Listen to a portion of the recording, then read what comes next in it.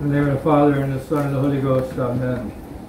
Today we celebrate the Feast of the Holy Innocents. And, we wear the traditionally the violet vestments because of all the weeping and the wailing that was going on at their murder.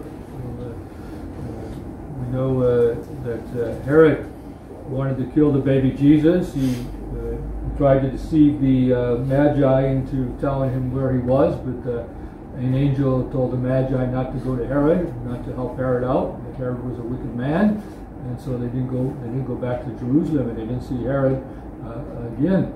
And Herod got angry, and he sent out soldiers to kill all the boys 2 years old and under in Bethlehem and all the country around Bethlehem. Some estimates are that as many as 500 children were murdered. There might be as many as 500 among these holy innocents. That's a lot of grief and a lot of families there.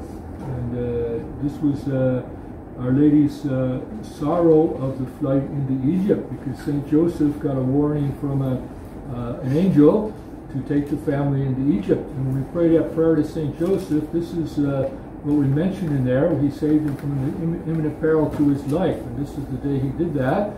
And St. Joseph took Holy Mary and the baby Jesus into Egypt. And so we commemorate that every day when we say the prayer to St. Joseph. So he took him to Egypt, and this is the sorrow of Our Lady. And certainly her sorrow was increased when she got the news that all these babies had been killed, because the news would have caught up with her, and she would have known some of the families, certainly, and been very grieved and very grateful that baby Jesus was saved, but also sorrowing with the other families, and joining in their grief as well, and praying for them to accept that cross.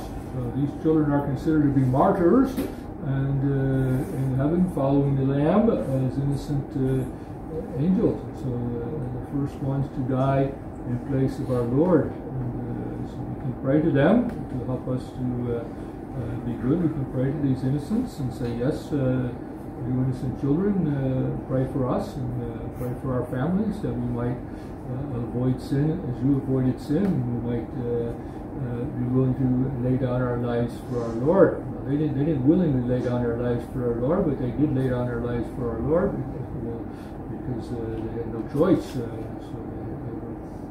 were taken and killed. So it's a great slaughter, and it just shows, how evil people are. That people will do very wicked things and very evil things for a mere sake of some earthly gain or proposed earthly gain, and they're willing to do great evils. And this we see today. We have the great evil of abortion, the great evil of euthanasia. All these things are great evils, and people are willing to do them for a little earthly interest, a little earthly privilege, willing to take the lives of others.